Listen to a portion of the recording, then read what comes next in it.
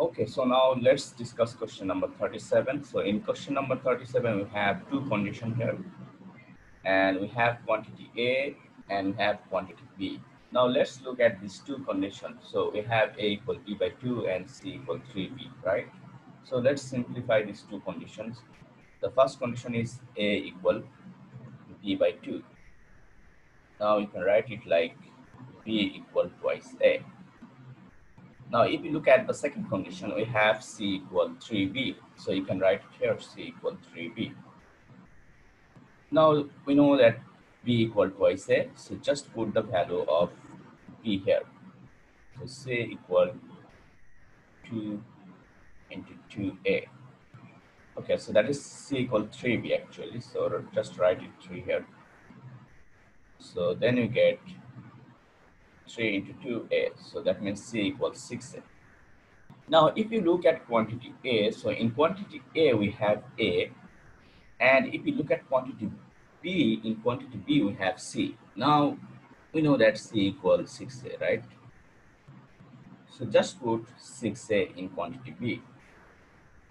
Now, when you put 6A in quantity B, so your comparison is much simpler right now. So you have to compare between A and 6A, right?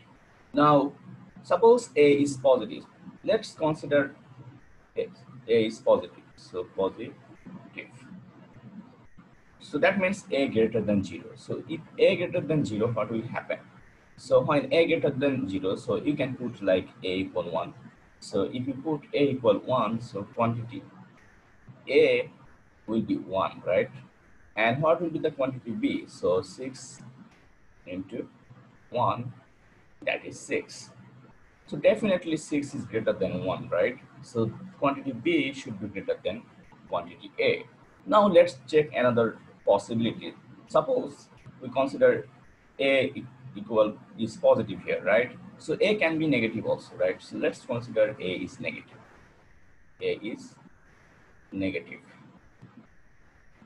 Now when A will be negative, what will happen? So A is negative means A less than 0. So let's consider A equal minus 1. Now just put it here, A equal minus 1, and we have 6 into minus 1, that is minus 6. Now you know that minus 6 is smaller than minus 1, right? So that means minus 1 is greater than minus 6.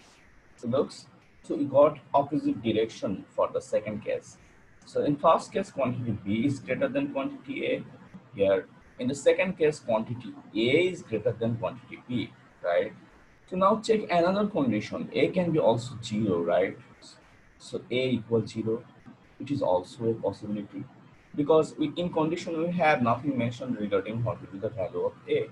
So variable A can be positive, variable A can be negative, as well as variable A can be 0 also, right? So A is 0, in that case, this quantity will be 0, right? And if you look at this quantity, 6A, so 6 into 0, so that means quantity B is also 0. So that means quantity A equal quantity B. Now for different cases, we get different results. Like for case number 1, quantity B is greater. For case number 2, quantity A is greater. And for case number 3, quantity A equal quantity B. So that means we can say, what is the answer? Can you say? So in this case, we cannot determine the relationship from the information given, right?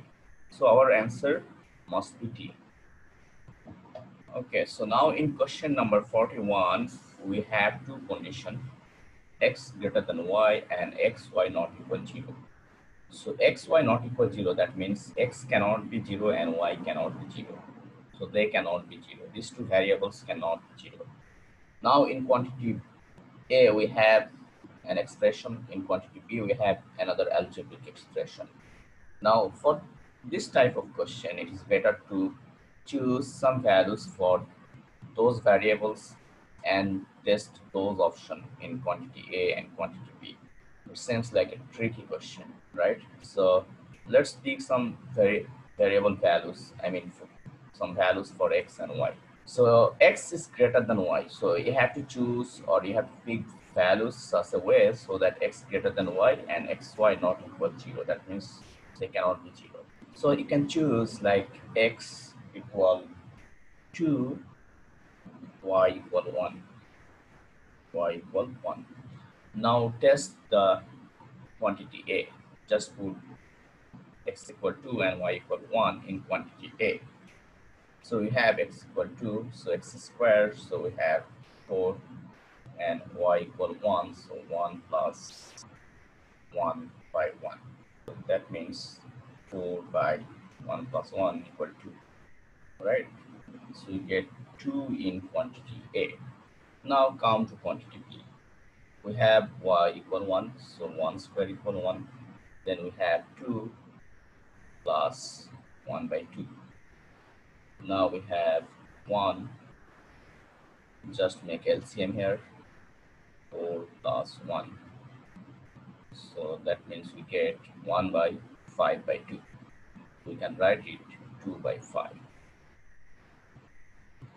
Now if you look at these two quantities, so quantity A, that is 2, is definitely greater than this fraction 2 by 5, right? So we can say quantity A is greater than quantity B. Now we have taken the positive values for both x and y. Now if we take negative values for both x and y, what will happen? Let's check it. So x equal, so x should be greater than y, so x equal minus 1 and y equal minus 2. So we know that minus 1 is greater than minus 2, right? Okay, now put it here. So we have x equal minus 1, so minus 1 squared. Okay, that is basically plus 1. Okay, so then we have y equal minus 2, so minus 2 plus 1 by minus 2 here. So 1 here, and we have here, just make it LCM. So we have minus 2 and minus plus 4 plus 1. So you get, so minus 2 by 5, right? So minus 2 by 5. Now coming quantity B, so x equal minus 1, y equal minus 2. So minus 2 whole square, then x equal minus 1 plus 1 by minus 1. So minus 2 whole square, that is plus 4. And we have here minus 1 minus 1, that is minus 2. So we get how much? That is minus 2. Okay. So now if you look at these two quantities, in quantity A we get minus 2 by 5, and that is the fraction, and in quantity B we get minus 2. So you know that minus 2 by 5 is definitely greater than minus 2, right? So still quantity A is greater than quantity B. So we have chosen both x and y positive here. We have chosen both x and y negative here. Okay, it seems like quantity A is greater than quantity B always, right? Okay, let's check another case. Suppose if we consider x is positive value because x is greater than y.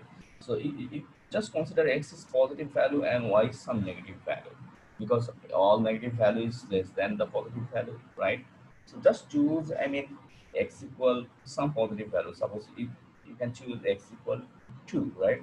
That is a positive value. And you choose y equal some negative value, right? Y equal minus 2.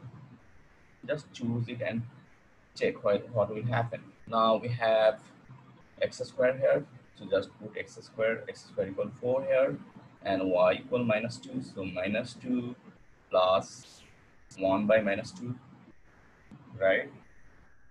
Then what you get? Just we have 4, make it LCM, so we get minus 2 into minus 2, so that is plus 4, then we have plus 1.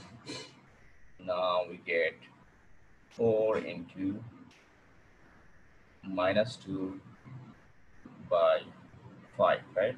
Minus 2 by 5. So you get minus 8 by 5. That is quantity A.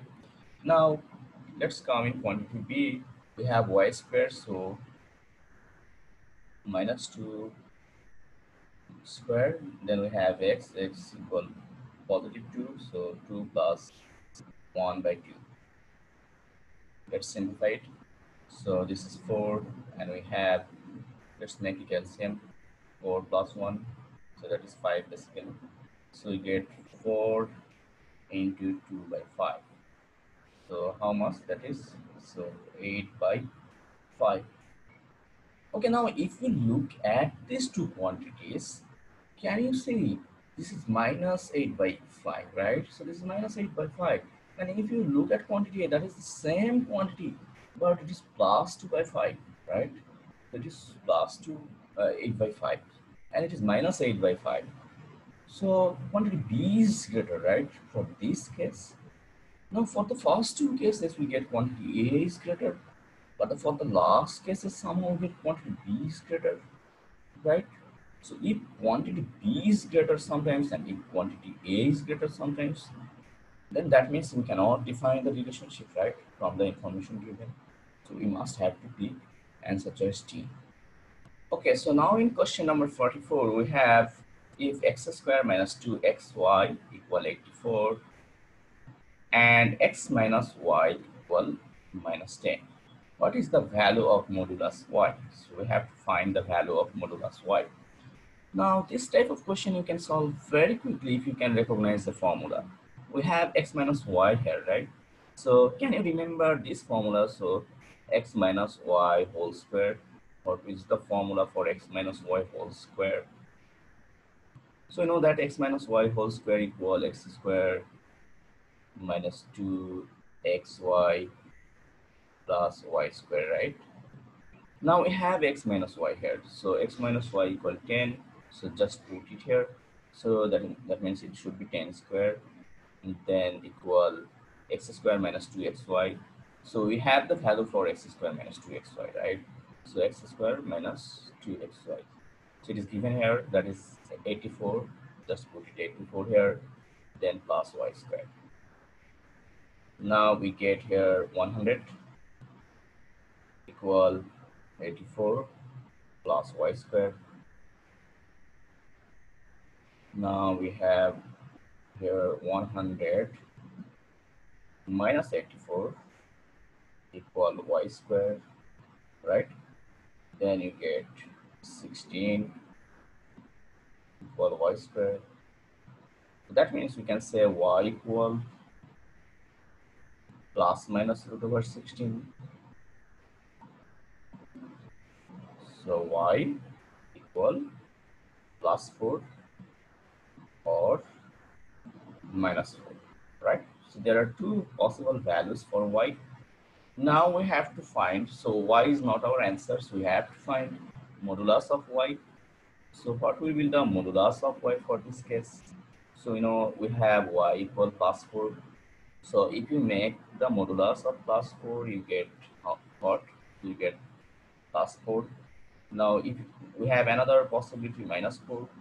So if you make the modulus of minus 4, what you get? So minus 4 equal, that is also plus 4, right? So this is a numeric entry question.